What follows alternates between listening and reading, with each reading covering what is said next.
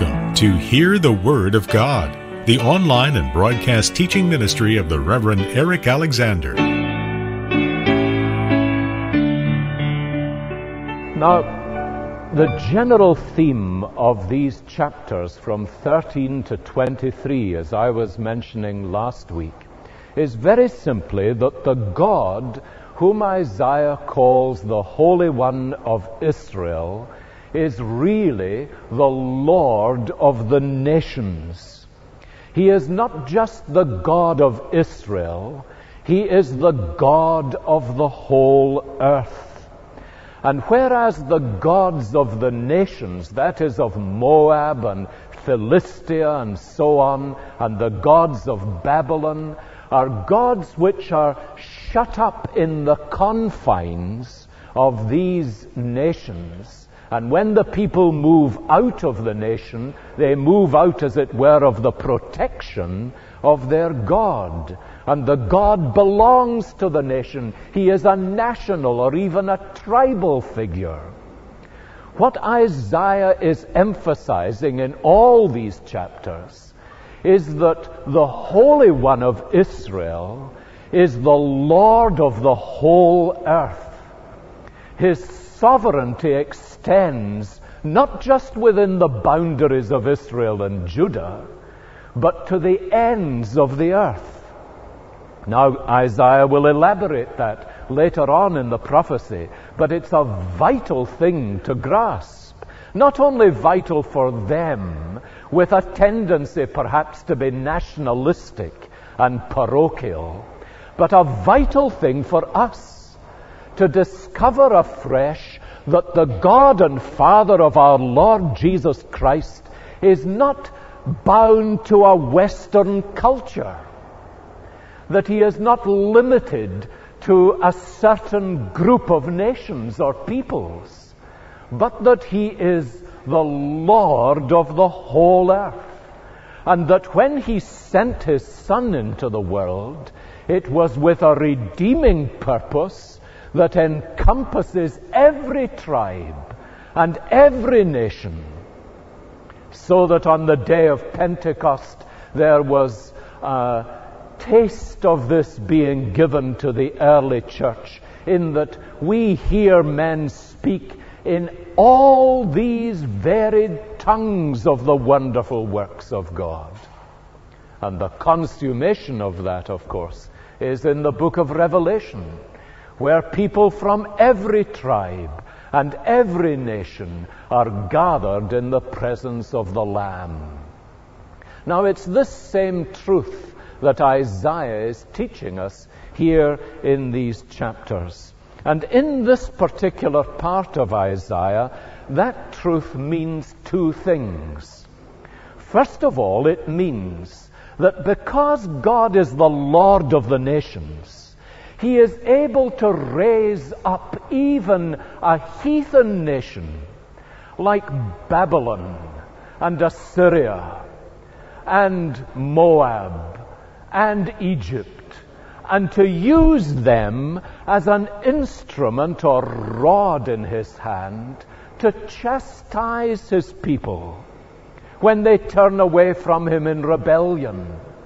So that in the days that Isaiah was prophesying about in the 6th century BC, although he prophesied in the 8th century, the people of God knew what it was for Babylon to be used by God as an instrument for their chastening, and they were sent into exile. And God used the Babylonian Empire as a means for chastening and purifying His people, so that out of Babylon ultimately He brought them a remnant under Ezra and Nehemiah, and they began to rebuild the wastelands of Jerusalem. But it means, first of all, then, that God is able to use these heathen, pagan, foreign nations as instruments of His purpose. The other thing that it means is this, that God's judgments extend And his purposes of blessing extend, not just within the bounds of Israel, which is what the people of Israel constantly were tempted to think. You know, they were the ancient equivalent of here's to us, was like us. That was the kind of attitude that you would have found in ancient Israel. And God was seeking to push their horizons back, you see.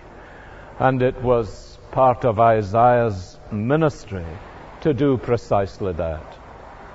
But it's a very significant thing that God is not morally neutral about these nations he is raising up and using. For example, when he used the Assyrians to scourge and chastise his people, he was not complacent about their wickedness.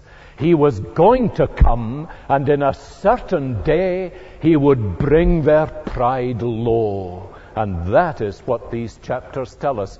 One after another, Isaiah is given this prophecy or oracle about Egypt, how God will come and bring moral justice into these nations' histories in the fullness of his time.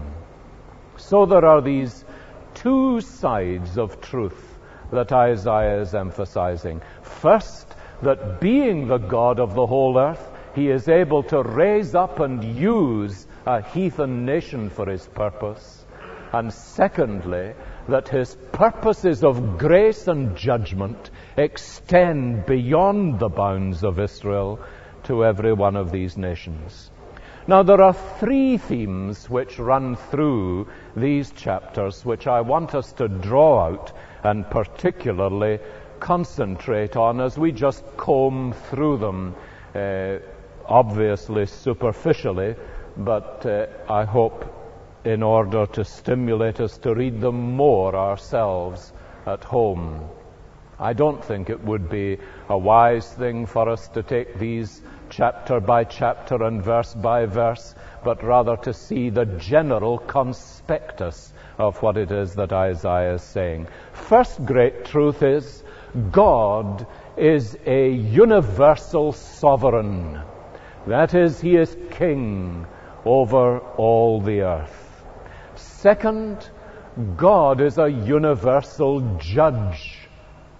That is, there is no area of the earth that is outside of his purposes of judgment. Thirdly, God is a universal Savior.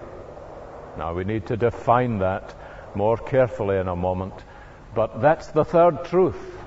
God is a universal sovereign, a universal judge, and a universal Savior. So there is a doctrinal truth here about God. He is universal sovereign. There is a moral truth about God. He is a universal judge. And there is a missionary truth about God. He is a universal Savior. Let's look at the first of these, and you will need to look through with me various parts of this section of the prophecy as we try to understand it together. First, God is a universal sovereign. Now, you find this even in the name by which God is known in this part of Isaiah. At the very beginning, I was mentioning in our introduction to Isaiah that God is known by a title which Isaiah reserves for him, and it's the title, the Holy One of Israel.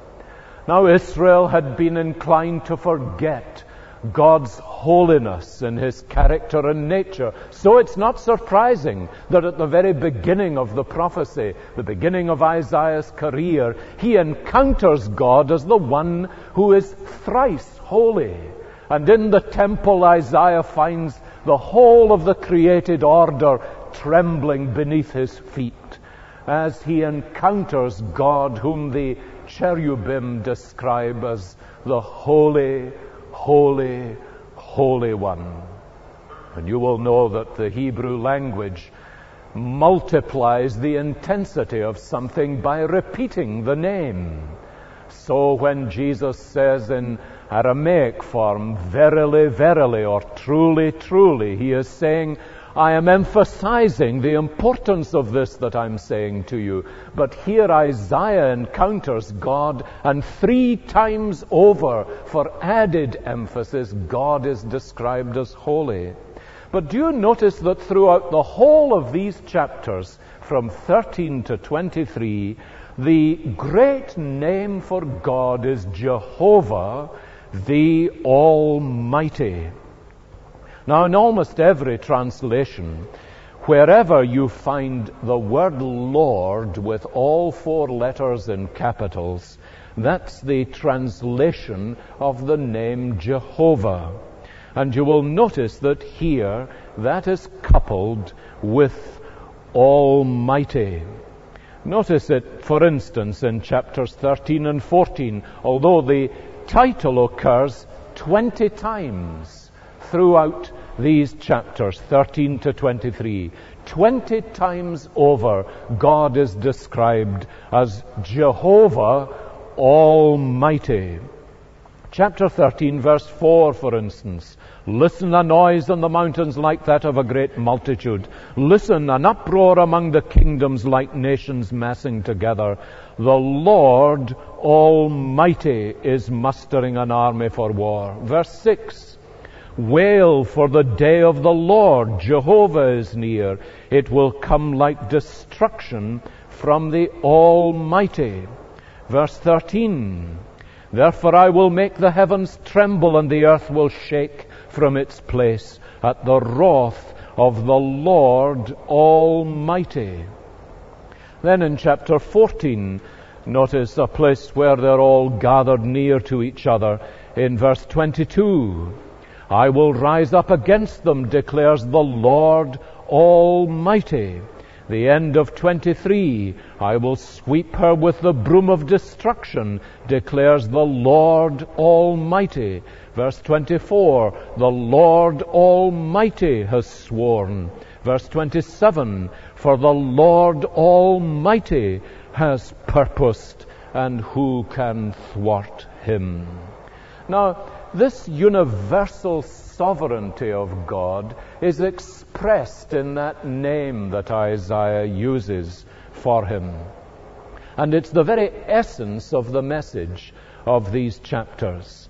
And nowhere is it more clearly crystallized than in that passage in chapter 14, verses 24 following, where Isaiah says, the Lord Almighty has sworn, surely as I have planned, so it will be. And as I have purposed, so it will stand. Now that's an expression of God's absolute sovereignty in everything that He does. He plans, and it will happen. He purposes, and it will stand. Now you will recognize how different that is from human experience. We make plans, but then we have to say in the end, but my plans came to nothing. I had great plans. Or we may look at circumstances and say, this is not how I planned it. Or we may have a purpose to do something and find it impossible to fulfill. But the distinctive feature of God is that what He plans takes place. What He purposes will stand. And so He says in verse 26, this is the plan determined for the whole world. This is the hand stretched out over all nations. For the Lord Almighty has purposed, and who can thwart Him? His hand is stretched out, and who can turn it back? Now, you could not find anywhere in Scripture a clearer or stronger view of God's absolute sovereignty than that. Now, if we ask of these chapters, how does God exercise His sovereignty? The answer that Isaiah gives to us is in two parts. One, as we have just read in 14:24, he plans in his mind. And two, interestingly, you find an example of it in chapter 16, verse 13, in the oracle against Moab, 16:13. He speaks with his mouth. Now, what Isaiah is saying, you see, is God plans in his mind with his perfect wisdom. He plans and purposes his will for the world and for men and nations and for individuals like ourselves. And then the next stage in his outworking of that is he speaks. Notice chapter 16, verse 13. This is the word the Lord has already spoken concerning Moab. But now the Lord says, within 3 years, as a servant bound by contract would count them, Moab's splendor and all her many people will be despised, and her survivors will be very few and feeble. Another illustration of the same principle is in chapter 23, in verse 9. The prophecy about Tyre, that nation that is at the very eastern end of the Mediterranean, part of the Phoenician Empire. Chapter 23, verse 9, the Lord Almighty planned it. Now, how does God put his plans into action? Notice in verse 11, the Lord has stretched out his hand over the sea and made its kingdoms tremble. He has given an order concerning Phoenicia, that our fortresses be destroyed. He said, no more of your reveling. Now, that is the picture that we get from the very beginning of the Bible, you see, of the God who planned in his mind and then speaks. How did God create the heavens and the earth? He did not have to assemble a multitude of workers. What he did was this. He said, let there be light. And there was light. He said, and it was. Because God's sovereignty is exercised simply in his speaking a word. And the nations of the world are at his disposal, as it were, when he commands, and it is done. Now, because we are God's finite creatures in all our own weakness and limitation, that's something that blows our understanding. We can scarcely grasp it. But it is this kind of God that we are dealing with day by day as he brings us to know him. A God who has planned in his mind, and Isaiah says, who can thwart him? And then he speaks with his mouth and says, let it be so, and it is. This is the God who is universally sovereign in creation, in redemption, in providence, and in judgment. And what he says is done. Now, that does not mean that we shall understand his sovereign ways. Otherwise, we would be gods and not men and women. And Isaiah has something to say about that if you just look a bit further on in chapter 55 at verse 8. The Lord is declaring something which is immensely important for us to put alongside our understanding of his sovereignty. And here it is, Isaiah 55 verse 8, for my thoughts are not your thoughts, neither are your ways my ways, declares the Lord. As the heavens are higher than the earth, So are my ways higher than your ways, and my thoughts than your thoughts. Now that is how we relate to God's sovereignty, you see. We relate to His sovereign power in two ways. First, by trusting Him absolutely.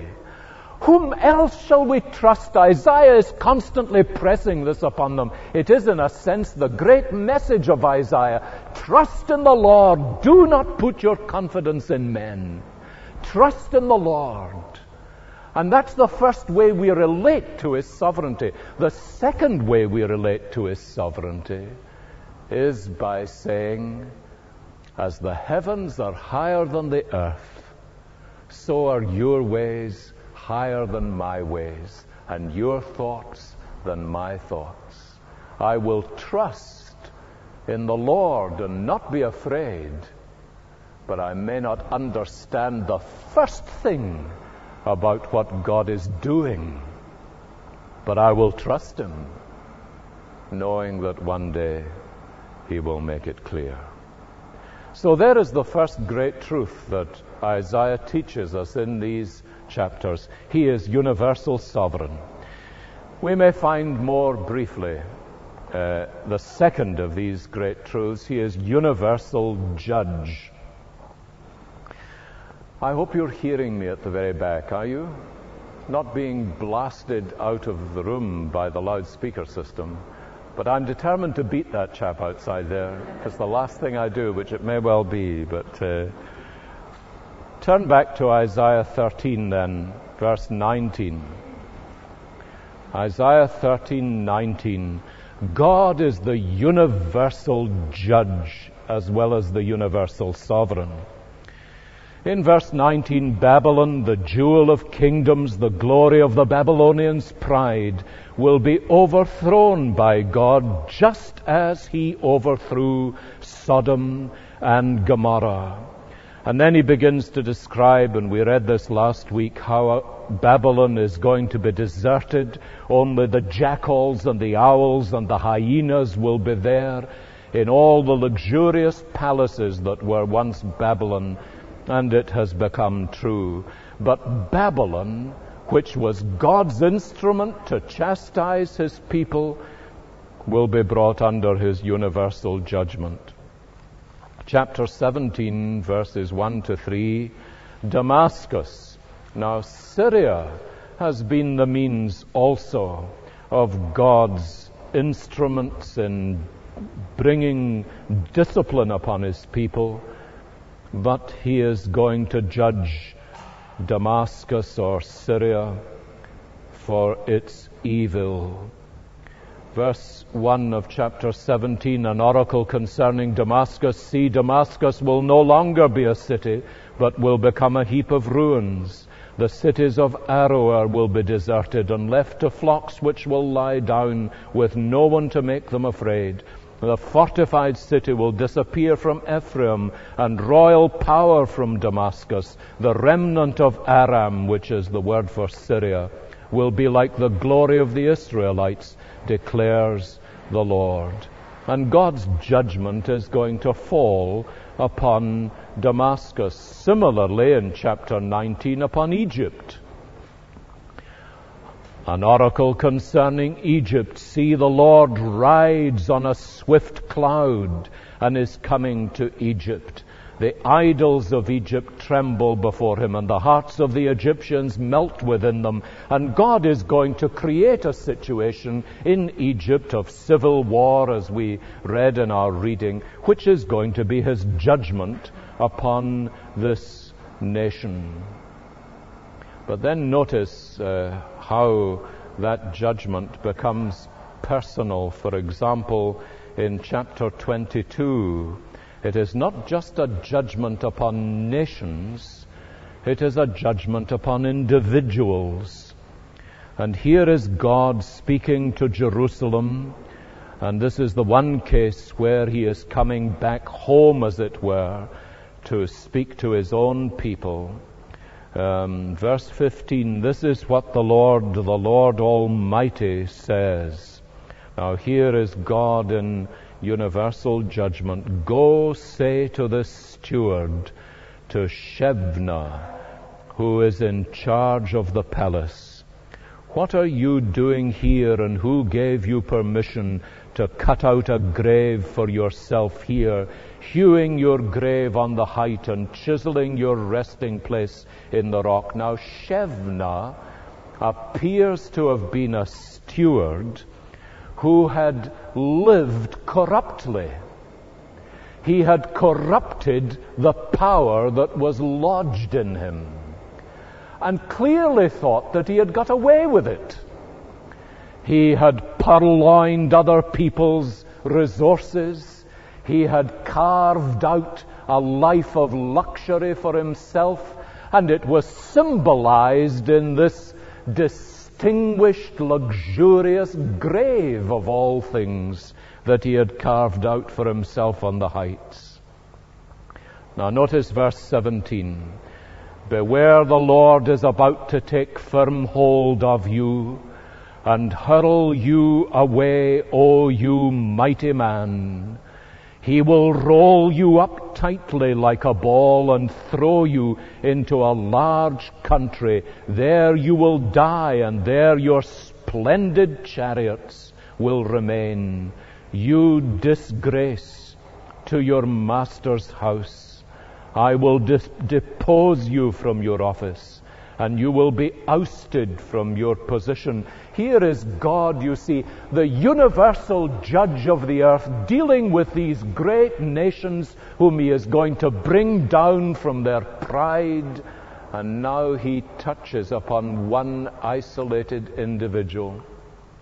Strangely enough, I happened to pick up, to check something, a book from my shelves by Professor Donald Wiseman just this afternoon, called Illustrations from Biblical Archaeology. Some of you may have it.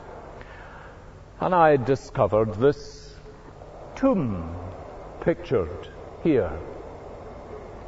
A hole in a very high rock. And the legend underneath reads, "The lintel of a tomb prepared for Shebna, a royal steward, called he who is over the house." The name Shebna is found on several Palestinian seals, but this tomb was conspicuously set in a necropolis occupied by those of high rank. And the text, the third longest monumental inscription in archaic Hebrew, supports the opinion that this is the tomb of the Shebna judged by God in Isaiah 22:15-16. And here it is. Very significant. Here is God's judgment working out in archaeological discovery. And throughout the whole of this section, you read it in places, for example, like the judgment against Babylon, where God is bringing the pride of Babylon down and taking these nations which had vaunted themselves against God and humbling them before their neighbors. And it is a God of universal judgment that you see. Third and last thing, he is here as a universal Savior. Now, what that means in this part of Isaiah is not that God is the Savior of all men and women indiscriminately and without exception. Rather, it means that he is the Savior of all who come to him without distinction, particularly distinction of nationality or race or privilege.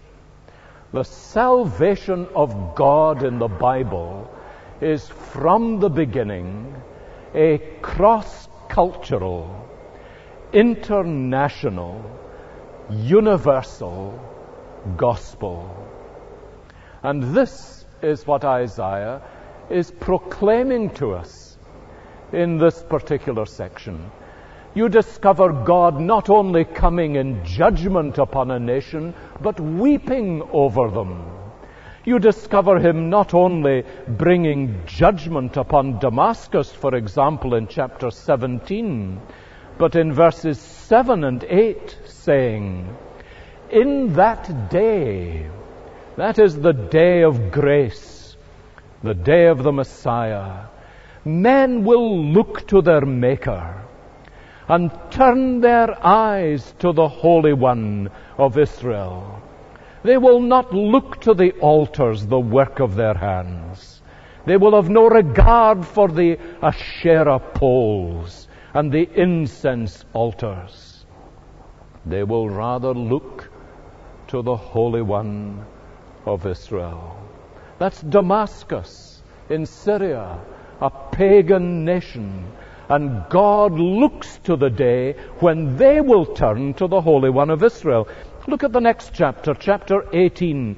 Now, it's very interesting that this is Cush, which, as I was saying, is translated in some versions Ethiopia, but not the Ethiopia that we know today. It's further south, the Sudan. Now, if you know anything about the Sudan and know the picture of the Sudanese people, they are these people with an extraordinary poise and height. They are tall people. They are people of great dignity, known as a smooth-skinned people. Now look at chapter 18. Verse 1. Woe to the land of whirring wings along the rivers of Cush.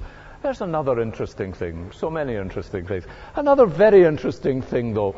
The land of the whirring wings, the Hebrew for whirring wings, is almost identical to tsetse. You know, the whirring wings, the tsetse. Now, what's the tsetse fly? It's the whirring wings of this particularly unpleasant insect which could devastate an area. Woe to the land of whirring wings along the rivers of Cush, which sends envoys by sea and papyrus boats over the water, which has been discovered to be true in the last 50 years. Go, swift messengers, listen, to a people tall and smooth-skinned, to a people feared far and wide, because the Sudanese were great warriors. An aggressive nation of strange speech, whose land is divided by rivers. That was probably a certain part of the Nile. Notice verse 7. At that time, gifts will be brought to the Lord Almighty from a people tall and smooth-skinned, from a people feared far and wide, an aggressive nation of strange speech whose land is divided by rivers. The gifts will be brought to Mount Zion, the place of the name of the Lord Almighty. Now, some people think that one fulfillment of that was the eunuch who came up to Jerusalem to seek and worship God, who was met by Philip on the road to Gaza. And you will remember how Philip found him reading Isaiah 53. And he said to Philip, "Of whom does the prophet speak?" And Philip began at that chapter and preached unto him Jesus. Now, we don't know whether that Ethiopia was this Ethiopia or not. But it is a glorious thing to see this promise for the Sudanese people, that they will bring gifts to the Almighty and worship Him. Egyptians in verse 19 doing the same. Did you notice that in our reading in verse 19? In that day there will be an altar to the Lord in the heart of Egypt. Now, some relate this to the temple built in Egypt by the Jewish high priest Onias IV, who fled to Egypt in the 2nd century BC, but the reference appears to be to the occasion when there was a great ingathering of Egyptians into the kingdom of God through the gospel of Christ. a monument to the Lord at its border. It will be a sign and witness to the Lord Almighty in the land of Egypt. When they cry out to the Lord because of their oppressors, He will send them a Savior and defender, and He will rescue them. So the Lord will make Himself known to the Egyptians, and in that day they will acknowledge the Lord. They will worship. Now that's a very wonderful thing. But it is true, you see, that today, even today, if you go to Egypt, and I've never been to Egypt, but I've met people from Egypt, some of the godliest, most spiritually minded Presbyterians from Alexandria in Egypt. And there is the knowledge of the Lord in the heart of that nation. But I think God is speaking here of something infinitely greater than that. But do you see how our missionary vision can be extended and enlarged by this? The sovereign Lord, who is sovereign over the whole earth and sovereign in judgment, is also sovereign in grace. There is a missionary truth here about God. He means to gather His people in from every nation. We're finished, but just turn over to Isaiah 43, will you? And you will see God repeating this same thing.